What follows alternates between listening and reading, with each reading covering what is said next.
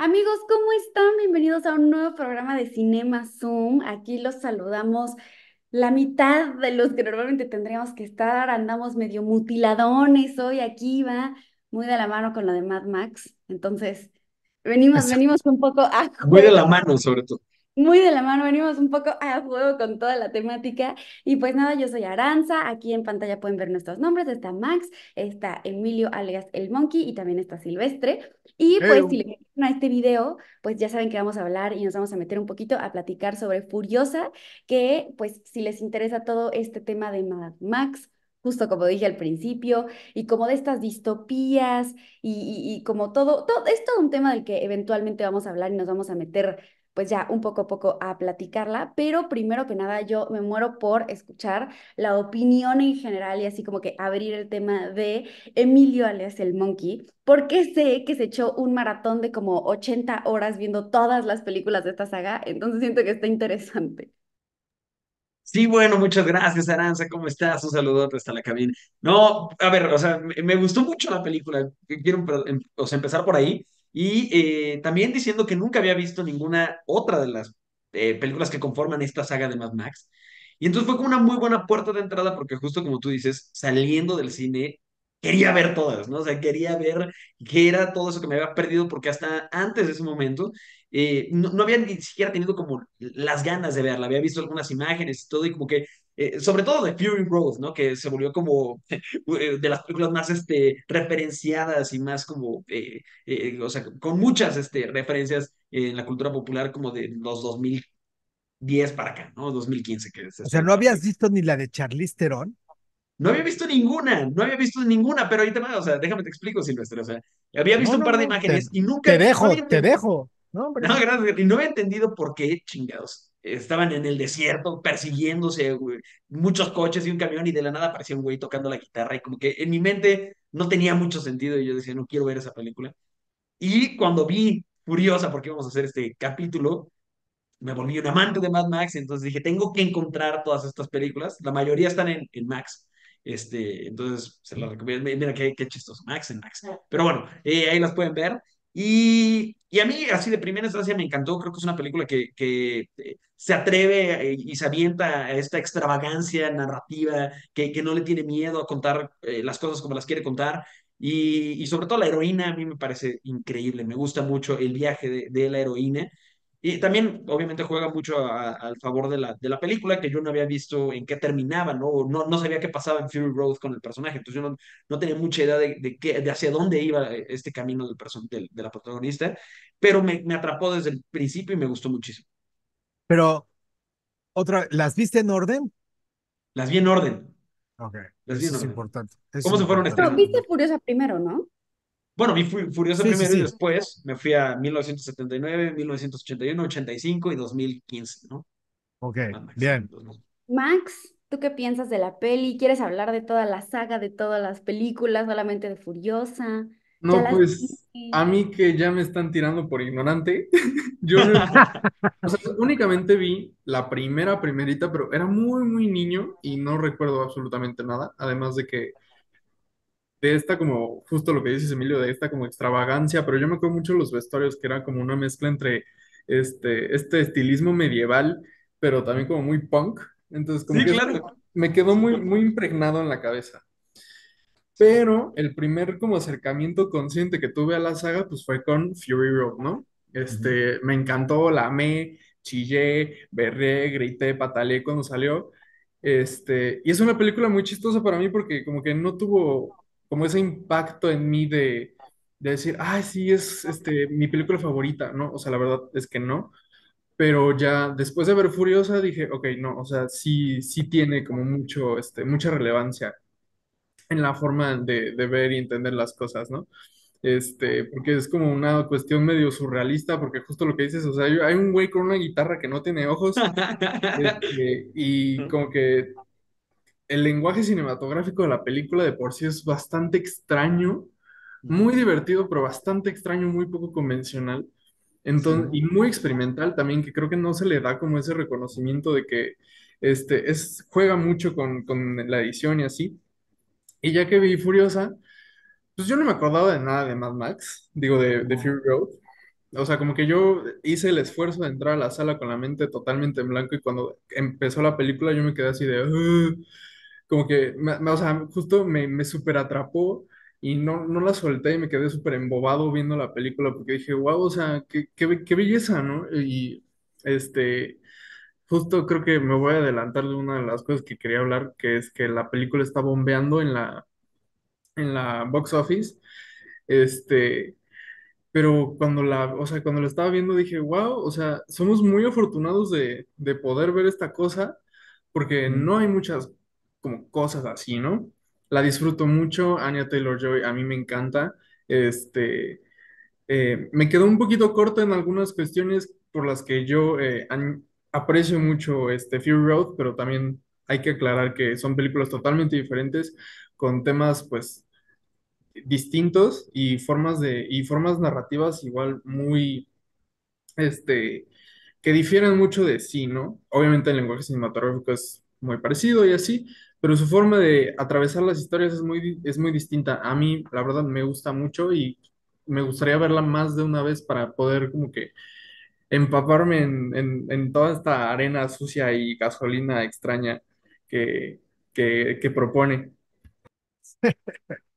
No, yo, antes de pasar con Silvestre, que nos vaya después a decir no, porque ustedes no saben lo que es el buen cine, porque cuando salió la de 1970 y no sé qué, Yo pero, o no sea, voy a decir. yo siento que es como la típica película favorita de los papás. O sea, a mi papá si le preguntas de que, ¿cuál es tu película favorita? Mad Max. Así de que ama la película. Mi papá de repente se saca así, ya sabes, lo que nadie ha visto, lo que nadie sabe. O sea, yo creo que ni Silvestre la ha visto y de repente mi papá sí la vio así, súper random. Le estábamos contando de que, "Ay, es que fuimos a ver Mad Max. Y está súper enterado y así que sí, claro, con la Argentina y no sé qué. O sea, siento que es como la serie, la saga de películas de señores. Y por lo mismo yo no había visto ninguna. Yo había dicho, no, o sea, esto yo sí, cero, no me interesa la gasolina, no me interesa ver a los guitarristas ciegos con los ojos aquí como del fauno, o sea, cero, no, o sea, nada. Y yo de verdad entré al cine pensando así que, ¿qué estoy haciendo? Esto es una película de FIFAs. O sea, qué horror, o sea, no, no, no. Y se los juro, estaba así de que en el asiento, agarrada del asiento de adelante, o sea, me encantó, me fascinó, me la pasé increíble, me reí, tenía ganas de llorar, me emocioné, o sea, me tragué mis palabras totalmente, fue una experiencia increíble. Y justo me pasó lo mismo que el Monkey, yo no vi las anteriores, pero me quedo con un montón de ganas de verlas, o sea, de verdad, es o sea, de esas películas que siento que sí, la neta sí hay que superar ese sello de FIFAs que tienen y entras a verla y son grandes, son grandes. Y ya, esa es mi opinión inicial. Tú date, Silver. No, no, no. Fíjate que es muy curioso porque a mí me pasó algo muy simpático. Yo la fui a ver con la familia eh, y de repente me encontré que era el único despierto. Este, fue No manches.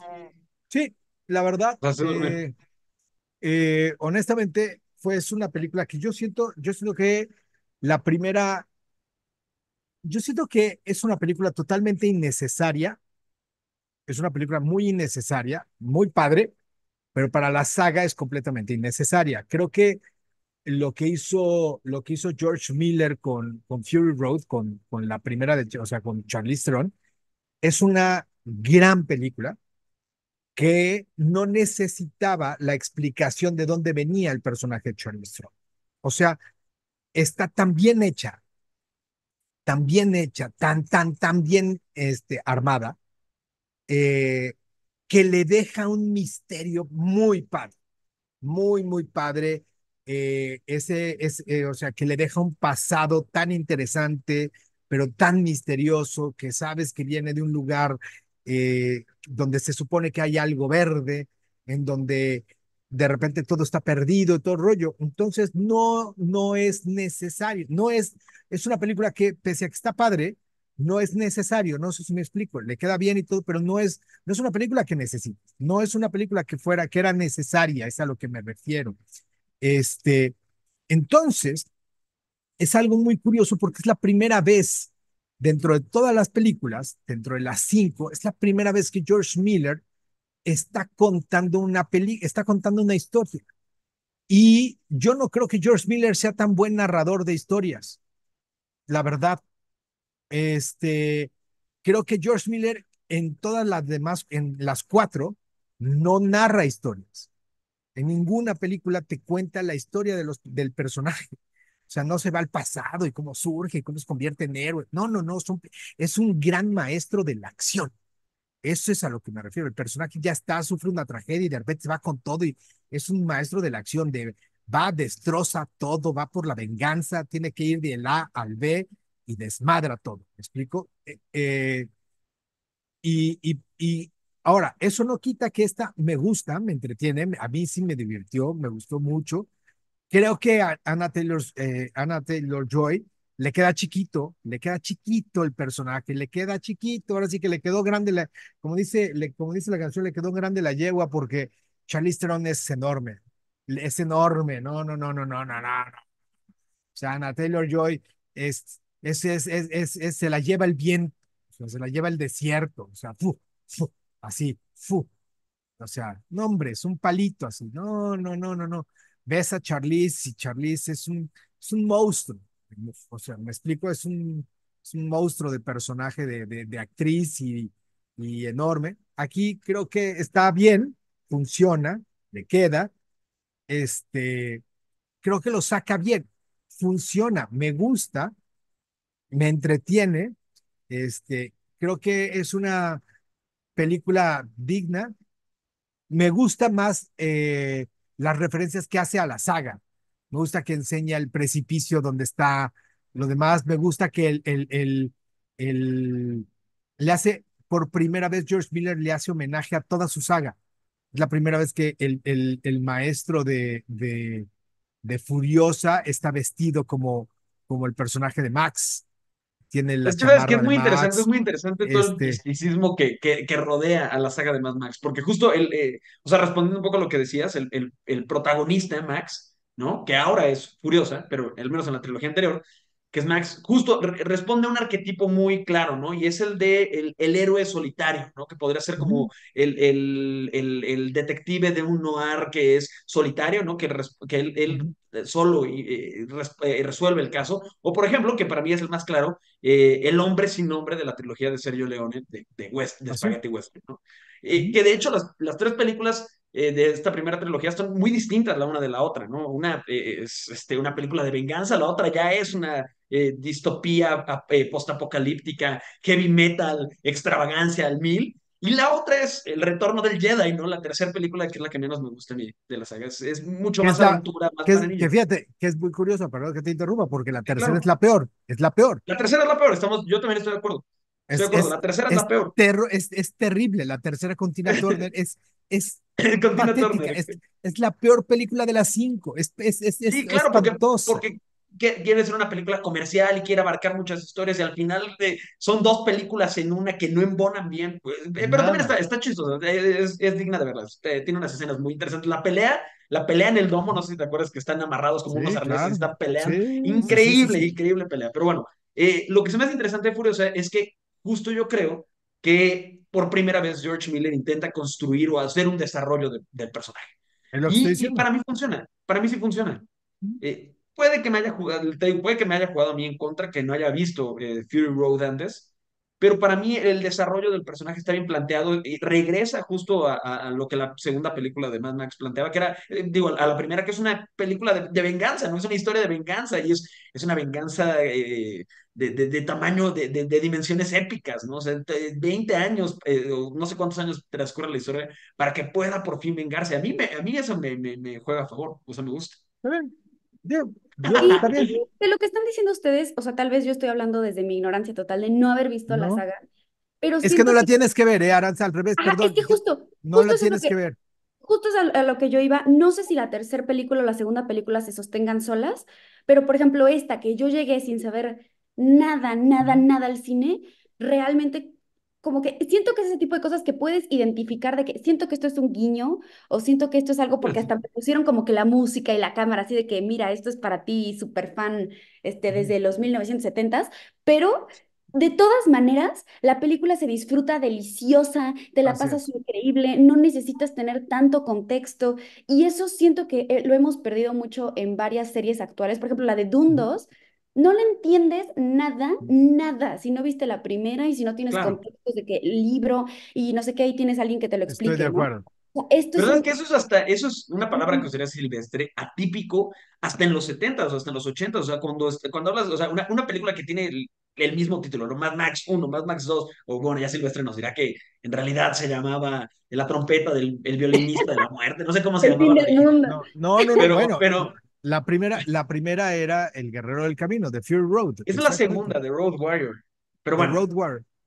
Pero bueno, el caso es que hasta, o sea, eso es atípico hasta en esa época, ¿no? O sea, me encanta la idea de hacer una trilogía que cada película es completamente distinta y hace algo que, bueno, es que ya estaríamos hablando de las otras películas, pero No, literalmente ahí salen los mismos actores interpretando otros personajes, o sea, son historias completamente distintas y Furiosa y Fury Road sí están conectadas, ¿no? Pero de todos modos, para mí conectan muy bien, embonan muy bien. Yo no creo que a Anya Taylor-Joy le haya quedado grande el personaje porque justo también es una etapa, un momento distinto de edad, o sea, es mucho más inmaduro, es mucho más, el coraje le sigue ganando, la venganza, y yo creo que Charlize Theron es mucho más contenida, todavía está, ella lo dice, ¿no? O sea, ella lo que quiere hacer es redimirse, el arco de Charlize Theron es la redención, y el de Anya Taylor-Joy yo creo que es la venganza, pero está interesante de todos modos, a mí me gustó, chicos, chicas.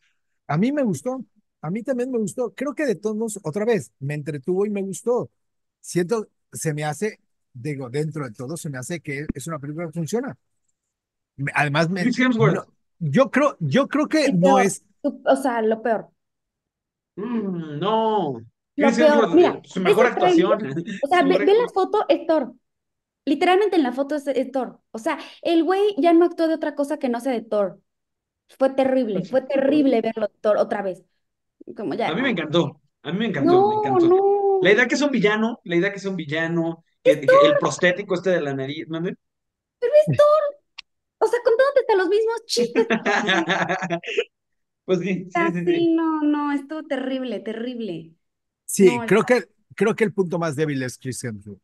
¿A yo poco? A mí también. me gustó un buen, me ¿Por qué? encanta, o sea, Pero, ¿Por me pero, qué? encanta. El límite de lo ridículo, o sea, es el límite que, o sea, está ahí súper tensa la línea de que un movimiento más y se vuelve una película súper ridícula, o sea, y no, y lo contiene y es no, esta como pero extravagante. lo que pasa es que le queda, o sea, Exacto. toda la vida ha sido una característica de la saga, también, perdón. O sea, Sí. a lo que me refiero, o sea, si ya tuviste un guitarrista que tiene esas características desde el anterior, o sea, por Dios, en Mad Ah, Max claro, cabe todo, y que salga Chris claro, Hemsworth con un osito, cabe.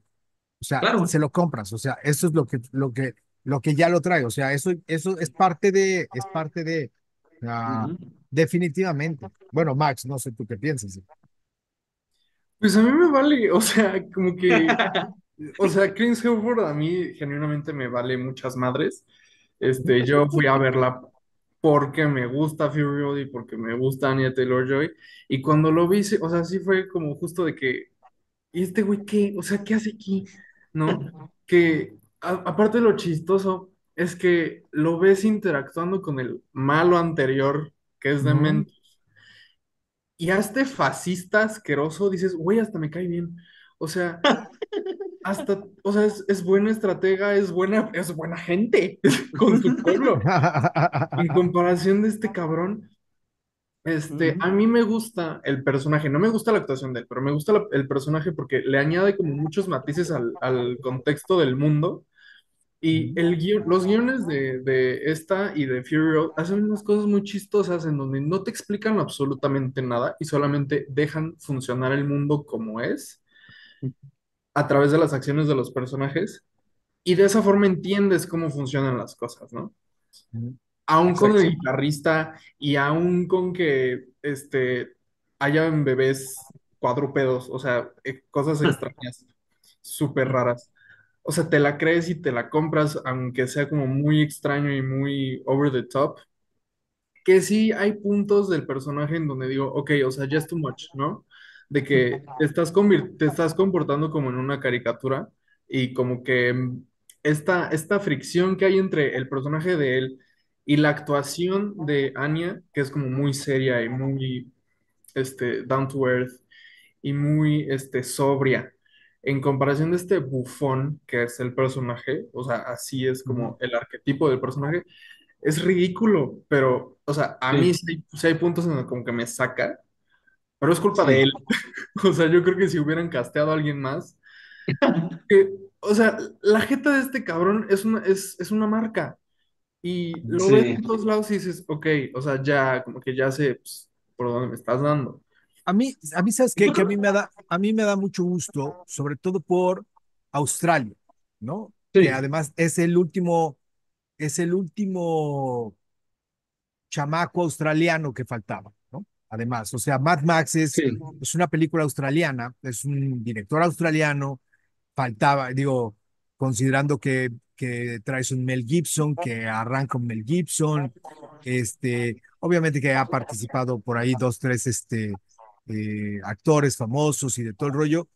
Digo, que participe Chris Hemsworth, la verdad está simpático. Y digo, A mí se me hace más, además, más un error de dirección que de la actuación.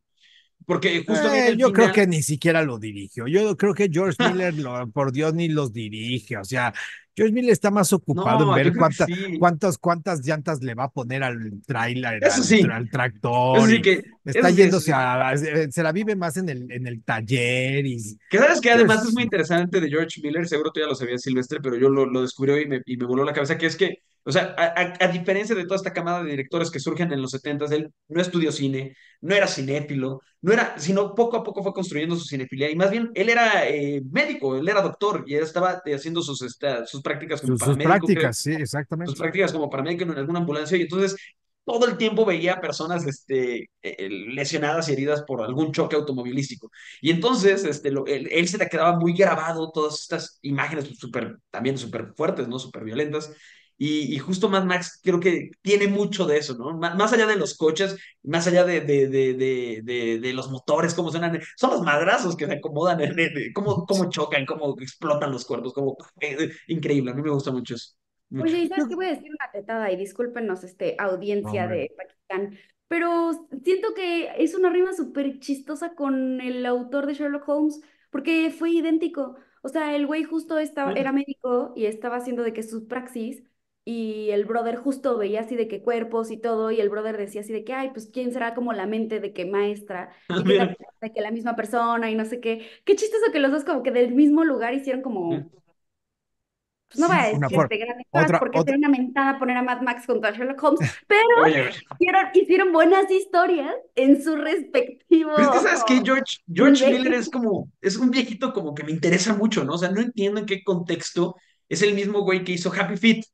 No entiendo, o sea, de cómo brincó de Mad Max a Happy Feet y regresó y no entiendo, se me hace como muy interesante el güey. es que muy dentro de sí es un viejito agradable. Es Es un súper viejito. agradable, he estado viendo entrevistas, es súper agradable, súper agradable. Bueno, además, yo siento además que es un gran viaje de un muy buen personaje femenino en un mundo completamente destrozado. Es una gran metáfora, ¿no? Además, Sí, sí. digo, es una metáfora muy contemporánea, si lo quieres ver así, en un universo completamente caótico, en donde obviamente tienes un personaje femenino que se está abriendo completamente el paso, rompiendo todos los esquemas, incluso mutilándose físicamente, que es una Sí. cuestión muy, muy, muy interesante, ¿no? También el hecho de perder o sea, perder una de las manos y seguir adelante, el Oye, pero convertirse, permíteme que sí, te interrumpa. El guión ¿no? de Furiosa, si mal no recuerdo, fue escrito hace 30 años. Trae la Entonces, idea, sí, trae unas ideas Sí, bien sí. locas, él cuando menos el luchó primero. por hacer esta cosa, y de hecho creo que la película iba a ser de anime, que tiene mucho Sí, sentido por las decisiones que toma como de estilismo y así, sí. pero, ajá, o sea, es como muy curioso, ¿no? A mí me recuerda mucho a Crímenes del Futuro de Cronenberg, que igual hoy la hizo hace Ajá. añísimos, y el mensaje que trae es como muy, muy del presente, ¿no? Como muy contemporáneo. Ujú. ¿Sabes ¿Sabes qué? qué Sí. Que pasa? sí, sigue siendo, o sea, es innovador, revolucionario el güey. Y sabes que el No, guión, perdón, Monkey, rápido, nada más para complementar lo de Max, surge porque iba a ser una serie acabando la tercera película, la de los 80, iba a ser una serie y justo desde ese momento lleva reescribiendo y reescribiendo y tratando el personaje. Y chistoso la de Fury Road, según dicen las malas lenguas, no tenía guión, sino que era todo a base de storyboards. Por eso las imágenes son como súper impactantes, que todo estaba, él lo había conceptualizado como un cómic, ¿no? Entonces quería traducir y quería llegar a esa abstracción de la imagen de que cualquier persona sin tener que leer subtítulos ni escuchar diálogos pudiera entender una película. Está interesante, perdóname, Miki. No, que justo lo que estaban diciendo de lo de guión y que lleva muchos años como escribiéndose y tratándose el personaje, yo creo que de alguna manera sí se siente mucho el, como la diferencia de repente en que tal vez es mi punto de vista y estoy hablando desde mis sesgos, pero de repente ves como a una mujer que está, o que te la ponen como la heroína y se ve que lo escribieron de que en 3 días y entregando de que el borrador y listo y ya ella para que se empiece a grabar y como que no le echan tanto así y con Furiosa lo sentí muy diferente, lo sentí muy genuino, o sea, sentí y es lo que le decía a Emi de que, o sea, yo neta me sentía como de niña chiquita viendo la película y diciendo que, o sea, yo me quiero disfrazar de ella, yo quiero ser ella, o sea, realmente sí es un personaje como muy, no sé, como lleno de algo, como lleno de alma, a comparación de otros personajes femeninos que se les han puesto en esas situaciones que se sienten muy como fake. Y ella sí, neta, sí te la compra. O sea, yo neta sí estaba de que, pobre morra, entiendo por qué tomó sus decisiones, tiene totalmente lógica el guión, entiendo, o sea, como que siento que está muy bien tratado, la verdad, o sea, y me gusta también como el discurso femenino de que la feminidad no es mala, o sea, y la feminidad también es parte de lo que la hace fuerte, simplemente ha tenido que ella volverse diferente, pero dentro de este ser diferente sigue siendo una morrita bien tierna y bien, o sea, así como muy adorable, pero y como que toda la actuación de los ojos, de que la ves, de que, no sé, a mí sí Es me muy gustó frágil, ¿no? Es como un personaje muy muy frágil, frágil y a la vez pero con un súper caparazón muy fuerte. rudo. Sí, Sí, claro. Sí, yo también siento que, y creo que también así es Max, ¿no? Al menos en las primeras. es que no los he No, visto. bueno, bueno, Max es que es otra historia. Es Es otra otra historia. historia. Sí, Podemos sí, hablar, sí. por favor, del final, porque a mí me encantó, a mí el final me fascina. Podemos hablar con spoilers, ¿no? Vamos a hablar con spoilers, Silver, ¿o qué? O sea, el final que es el inicio de Fury Road. No, bueno, no tal cual el inicio, pero me refiero a la secuencia de... Es que, a ver, yo lo platicaba con la Monkey saliendo y es que me encanta cómo me gusta ver reflejado el poder que tiene el cine y en sí cualquier narrativa, ¿no? Porque pareciera que, para empezar, el momento de venganza, estoy hablando puntualmente del momento en el que por fin se encuentra Furiosa con el personaje de Chris Hemsworth y lo tiene en el desierto y se va a vengar, ¿no? Y hay un momento en el que yo dudé, y lo dudamos varias personas ahí en la sala con las que lo estábamos viendo, que no se va a vengar, va a soltar la pistola, va a hacer algo y lo va a dejar vivir, ¿no? Y no, sí se venga, pero además el poder del cine y el poder de las historias, porque además George Miller es un obsesionado con Joseph Campbell y toda la mitología y el poder de las historias, ¿no? ¿Cómo no vemos una venganza? Vemos cinco, a mí se me hace súper satisfactorio de, algunos dicen que se vengó así, ¿no? Y lo muestran, el güey como crucificado, ya saben, ahí con el fuego.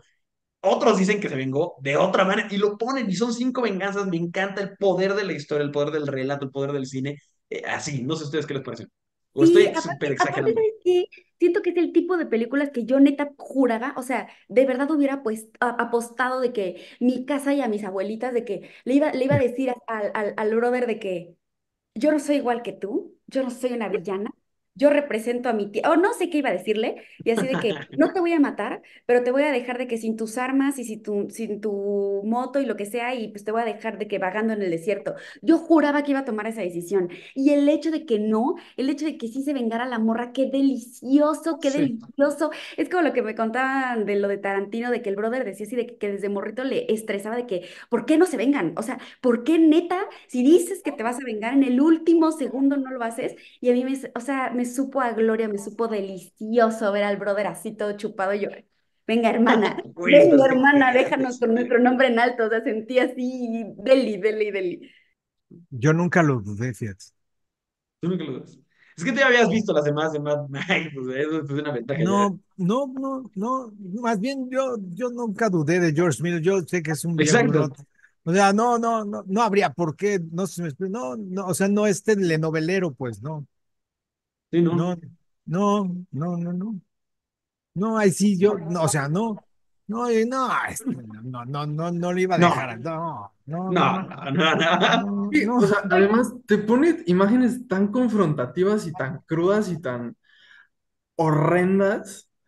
O Sí, sea, este no, hombre no tiene miedo de nada.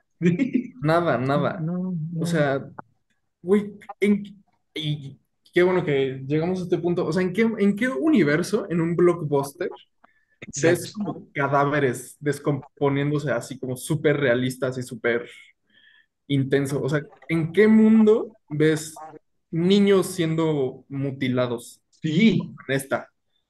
Y es sí, una sí, sí. película, digamos, mainstream. Bueno, ligeramente, porque Mad Max siempre ha Sí, sido como de nicho. Nunca ha sido una cuestión que apele a muchas personas.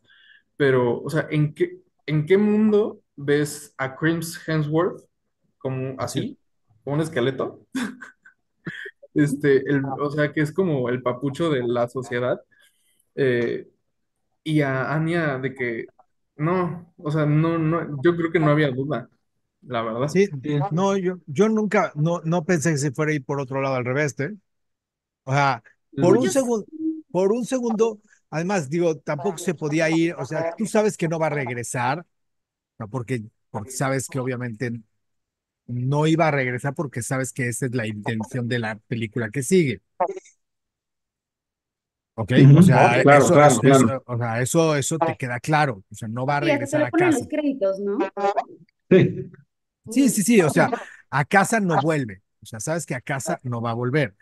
Entonces es nomás, se tiene que quedar hasta el personaje de Chris Hemsworth, ¿no? Ujú. Este, digo, hasta ahí. Entonces, yo sí pensé que por un segundo iba a profundizar un poco más en la relación que iba a tener con las esposas. Ajá. O sea, mm, eso sí creo que por ahí iba, yo sí pensé que se iba a clavar un poco más, de por qué se las iba a secuestrar, o sea, por qué las secuestra para la siguiente película, pues, o por qué se las iba a llevar.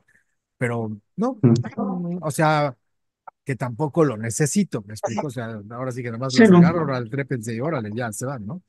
Pero lo Ujú. de la venganza, no, hombre, no. Sí, claro, bueno, es que tal vez nos juega a nosotros en contra que no habíamos visto las demás, pero ya que sabes que toda la saga es parte de una historia de venganza, pues claro, tiene todo el No, sentido que se va a vengar. pero otra vez, no por las demás historias, o sea, no por las historias, sino esta película otra vez tiene los elementos para eso. Lo que yo siento es, mi comentario inicial es de que es muy curioso que George Miller no es de que fuera no es que yo sienta que sea un gran contador de historias en el sentido de con las Mad Max, pues, o sea, con este tipo de películas me sorprende que quisiera contar tantas las historias, incluso o- con todo respeto, yo creo que tarda mucho en llegar, o sea, tarda mucho. O sea, es una película que le Sí, puedes ¿no? puedes quitarle media hora, perdón. O sea, todo el inicio es una película, toda la primera Distinto. hora.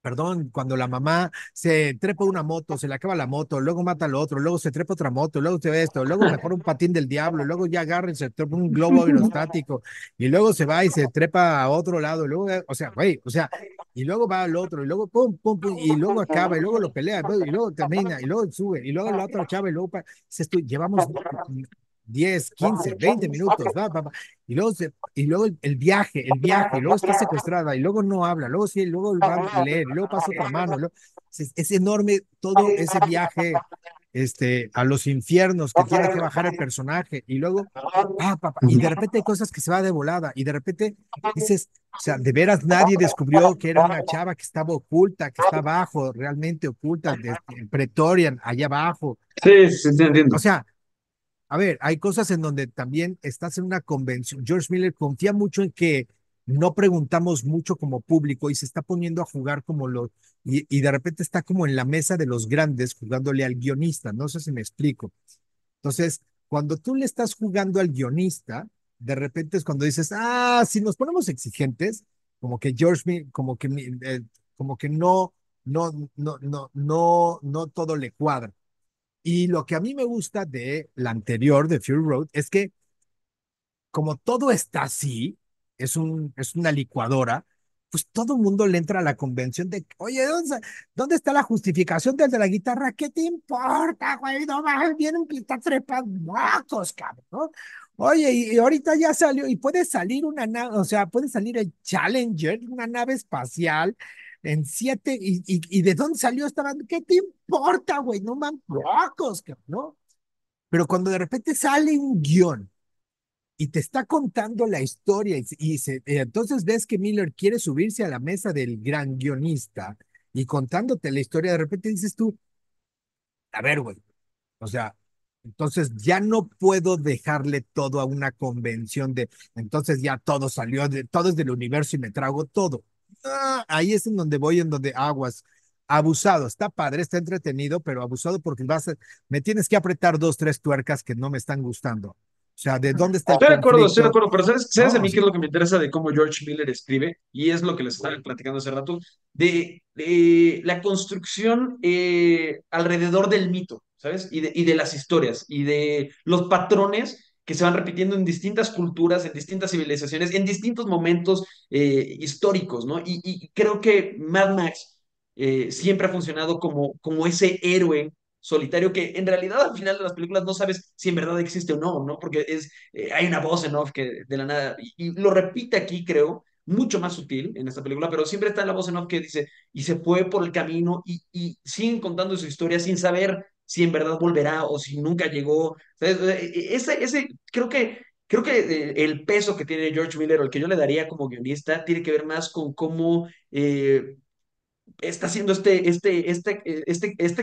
¿cómo lo puedo decir? Esta sí, examinación de las mitologías de distintos lugares. pero es Y a que mí se me son hace- diferentes. Sí, otra vez, pero la forma en cómo lo estás contando, Emilio, Ujú. otra, son diferentes, es diferente la forma en cómo estás contando y cómo estás narrando con las anteriores cuatro. O sea, las anteriores cuatro están narradas incluso como si fuera teléfono descompuesto y eso es donde caes en una convención. Y aquí no está narrada como si fuera un teléfono descompuesto. Eso es un poco a lo que yo me refiero. O sea, aquí está narrada mucho más formal. Tiene una historia mucho más formal, está contándotela mucho más formal. Las otras o sea, de repente Aranza le va a poner de su cosecha, luego Max de lo que se acuerda, luego yo de lo que me acuerdo. No, no, no. Y de repente llegaba un coche, no, y de repente llegó el otro, no, no manches, y de repente llegaron 8, no, no es cierto, no eran 8, eran 25, y llegaron 50, no, eran 100, ¿no? O sea, y las Mad Max también, o sea, las Mad Max, no, y eran una pelea, y se metieron en un domo, y la reina cantaba, y los niños cantaron, y bajó el ídolo y le cortaron el pelo. Y en la 2 es igual, ¿no? Y un hombre voló con una moto y se voló por los aires. Y, güey, o sea, así cuentan las películas George Miller, ¿me explico? Y de repente una víbora y de repente, no, o sea, y la primera es parte de un hombre que tiene una esposa y un hijo y le matan al hijo y se está vengando porque a su hijo lo atropellan junto con su esposa y va a vengarse de las patrullas porque Max es un Que además son los policía. últimos 20 minutos de la película, que eso Por está eso, ¿no? muy chistoso. Sí, claro, sí, sí. O sea, y así es como cuentas, ¿no? Pero aquí no Sí, es no, y estaba ella, y entonces, y sí, se tienes, encontró. sí, sí. Eso es un poco a lo que me refiero de lo que yo siento que es la diferencia de cómo Miller cuenta la película. Y por eso me gusta lo que comentó Aranza. Si Aranza no ha visto ninguna de las películas, se entendió perfecto esta película. ¿Me explico? ¿Por qué? Porque está contada como si fuera otra película. ¿Tú viste la de Charlize Theron, Aranza? ¿No has visto la de Charlize Theron? Por No, ejemplo, yo no he visto ninguna aparte de esta. mira, a mí se me hace un ejercicio que puede ser muy interesante. O sea, cuando vea la de Charlize Theron, antes de ver las otras Mad Max, o sea, las de Mel Gibson, no importa, o sea, cuando vea la de Charlize, güey, o sea, olvídate de Furiosa. O sea, que no te debe de importar Furiosa. Haz de cuenta que no viste Furiosa. O sea, el chiste es que no hayas visto Furiosa. O sea, si tú borras Furiosa de la de Charlize, es 10 veces mejor. Es 10 veces mejor la de Charlize Theron si te borras Furiosa. Güey, perdóname, porque le subes al volumen y es y es, güey, le pones en neutral, o sea, tienes que verla con un volumen y en una mega pantalla, y entonces, y vas a entender, o sea, por qué a su papá y a nosotros, y entonces vas a entender y vas a decir, no, manches, entonces no paras, y vas a ver al viejito de George Miller, realmente dices tú, hinche ruco loco, güey, ¿no? O sea, no mames, ese es otro pez, y no se le va a antojar ver las otras tres, güey. ¿Quién sabe si se le antoje ver las otras tres, güey? Porque no está contada igual, no está contada igual, no, pero para nada. No, hombre, no, o sea, prepárate con un ácido, o sea, o sea, no está contada igual, para nada. Esa es la enorme diferencia, es el chiste. Yo quería decirles que, bueno, justo antes de entrar como en toda esta conversación, en que habíamos hablado de la introducción y como de la introducción como larguísima que decíamos y que ya córtenle, yo normalmente, o sea, la realidad es que siempre estoy criticando eso y siempre digo como que, o sea, que no tener un editor que les dijo que ya se entendió y que llevamos 20 minutos aquí sentados todos sin... Pero la neta, yo sé qué estaba pensando cuando lo estaba viendo otra vez sin el contexto de las otras, como que a mí sí me gustó el intro porque me metió en la convención que yo no conocía. O sea, me metió en la convención de, ok, están las motos, están los brothers, están no sé qué. O sea, nada más me faltó como que cortaran y sonara el tirri, tan, tan, tan, tan, tan. O sea, me sentí así de que, o sea, ya entendí que estoy viendo y yo considero que sí necesité esa introducción, tipo Tom Cruise, para saber de que, ok, ya me pusiste el tono, ya entendí a lo que voy, como que ya me hiciste unas promesas que yo siento que sí cumplió como en tono la película. Entonces, tal vez viendo las otras tres sí es como, güey, o sea, ya, o sea, córtale, ¿no? Pero tal vez como para alguien que nunca había visto una de Mad Max, yo sí la disfruté cañón, yo sí está así que corre hermana y la arena y así de que, o sea, yo pensando de que cómo, o sea, esto es lo más inverosímil del mundo, o sea, como que vas manejando en la tormenta de arena así, a ojo pelado, y como que siento que te iba poniendo hacia donde se iba la película, entonces tal vez yo iba de buenas ese día, pero a mí sí gustó, yo sí lo disfruté, yo sí dije como... Qué, o sea, qué gran inicio, o sea, me atrapó un buen, o sea, estaba hasta emocionada como de verla, entonces no sé, no sé. No, eso está muy bien. Vas a ver, cuando veas la anterior y descubras que una sola película es un solo viaje, No, sí, seguro, o sea, les creo mucho, o sea, obviamente ustedes con otro contexto lo ven súper diferente, pero sí siento que no, o sea, que no fue un mal intro, por lo menos para los que no no, habíamos visto, creo que fue un buen intro. eso está bien. Eso está interesante. Porque no creo que haya decepcionado a ninguno de los dos lados. Yo no estoy hablando como algo decepcionado, ¿eh? Para nada. Eso también que quede claro. A mí me gustó, me entretuvo. O sea, yo dije, está bien. Creo, creo que yo no me la esperaba que me la contara como me la contó. Eso se lo juro. Y cuando hablé de innecesaria es porque yo no necesitaba saber de dónde venía Furiosa. No lo necesitaba para nada. Yo, con la información con la que me quedé de Charlize Theron, soy fan del personaje de Furiosa. No necesitaba saber más. Con lo que tenía yo de Furiosa, yo era fan. Aparte, he Muy visto fan. TikTok de gente que, bueno, también no me si tienen nada para saber mis fuentes TikTok, pero de que gente que había visto de que las primeras de Mad Max se habían crecido con esas películas y que decían de que es que esa morra era de que mi crush eterno y era de que la mujer más guapa, más hermosa, más todo, y esta morra como que no pudo representar eso como tan atractivo que ella tenía. Y yo, o sea, sin ver las otras, como que yo no estaba de acuerdo, o sea, yo neta la veía en el papel y yo decía así como que qué mujer más hermosa, ¿cómo te puedes... Anna Taylor, Sí, no, no, sí, es sí. que no le llega a Pues Charlize es lo que Theron. estamos poniendo No, muchos, así de que, no, es que no, no, no. sí, sí está cañón. No, no, no, no, no, no, no, no, no, no, no, no, no, ni la mano es la mano que le cortaron, no, hombre, no, no, no, no, para nada, no, hombre, ojalá ya quisiera, pobrecita, no, hombre, no, mira, no, hombre, no, no, no, Charlize, hay niveles, no, hombre, ¿Y no, Tom Hardy? ¿Qué opinas de Tom Hardy contra Mel Gibson? hay niveles, Yo también. hay niveles, Mel Gibson es Mel Gibson, Tom Hardy Ok. tiene todo, creo que hizo un gran papel. O sea, es modernón y todo, pero no sustituye a Mel Gibson, no es, o sea, no es el Sí, no. mismo. No, no, no, no, o sea, va desde, o sea, ahí sí. No te Charlize enojes, hasta, Pilar. no, hombre, no, Bueno, Charlize bueno, hasta amigos. Charlize hasta se rapó. Ana no. No, no manches, ¿sabes cuánto le invirtió su pelo a Lana Taylor-Joy? Yo creo que se lo ha de color hasta 3 días antes. Yo nomás hablo que hay Sí, actrices, ¿no? Silver, es que a ella no la dejaron raparse. Ella sí se quería rapar y no la dejaron Yo porque nomás George le vio hablo que hay la actrices. melenota y Yo, le dijo, no, mi reina, yo así nomás no. hablo que hay No, no. actrices, ¿no? Yo nomás hablo que hay actrices. No, pues fíjate lo maltratado que debió de haber tenido el cabello Charlize para que George le hubiera dicho, no, sí, ¿sabes qué? Pásate la maquinita, ¿no? Seguramente, Bueno, seguramente, amigos, seguro, Max. nos podríamos quedar toda la noche platicando Nos quedamos.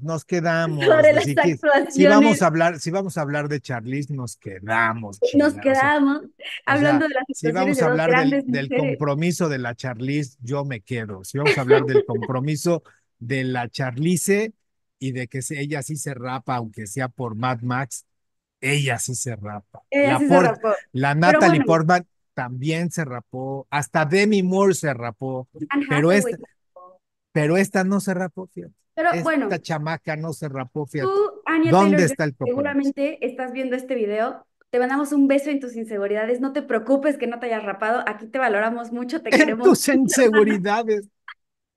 Te queremos mucho, amigos. Muchas gracias por haber visto este programa.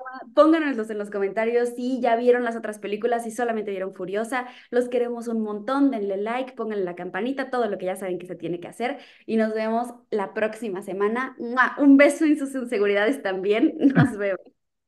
Bye bye.